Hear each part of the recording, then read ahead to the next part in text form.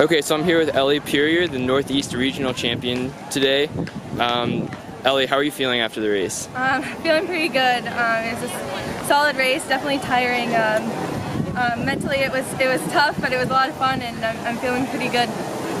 It looked like you made a pretty strong move going into the woods and looked like you were really putting it all out there. What was going through your mind when you made the choice to do that?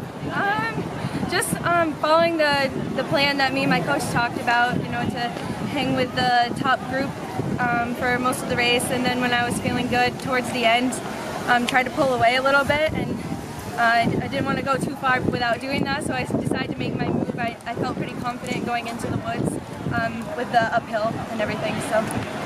What was the moment when you knew that you had the race? Honestly, not until I could see the finish line. My coach was yelling, I want to see the miler in you, and I know I have that speed. With a longer race, I felt pretty confident that I could sprint out whoever was going to be next to me. That's awesome. So would you say this is like your biggest win, or? Yeah, definitely. I haven't run here in 2 years. I've definitely come so far from that time. I'm super pumped to be here with my teammates.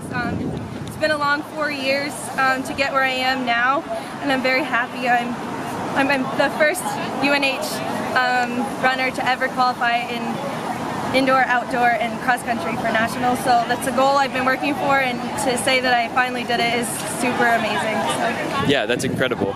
So congratulations. How'd the team do today?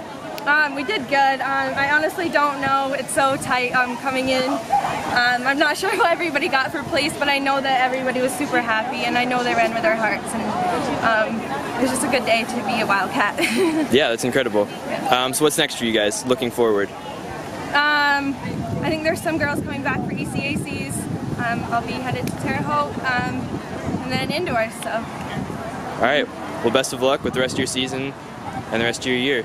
Thanks. So, congratulations again. Thank you.